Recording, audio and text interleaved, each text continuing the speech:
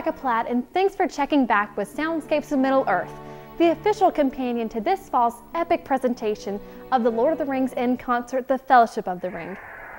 The idea for Tolkien's renowned series started with a simple yet iconic sentence: "In a hole in the ground there lived a hobbit." Since then, the idea to bring Tolkien's literary masterpiece to life has taken on many incarnations: a cartoon, Peter Jackson's seminal films, and this fall, Howard Shore's epic symphony. In case you're tuning in for the first time, every week we're making a quick pit stop to each of the 9 cities where the music from The Fellowship of the Ring will be performed in concert upon the 10th anniversary of its release. But just a warning to newcomers, we move fast and furious, and our 5th episode is no exception.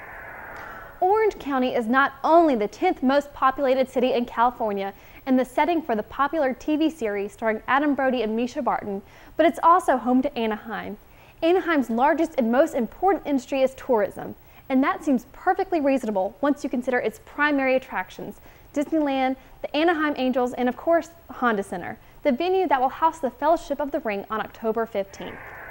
In case you already have your tickets to Honda Center's upcoming Lord of the Rings Symphony Spectacular, here's a fun fact to remember while you're waiting to catch your flight.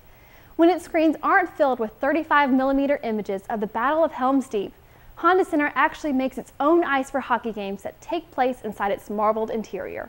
And for those events that call for icy floors, it takes a 25-man crew 8 hours to go from hockey to concert setup. I wonder if they also make their own ice at the concession stand. That's about it for this week. Stay tuned for our next episode, where we'll visit a city famous for its caffeinated beverages and music scene.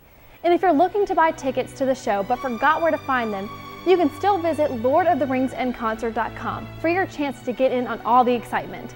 I'm Rebecca Platt, and see you next time.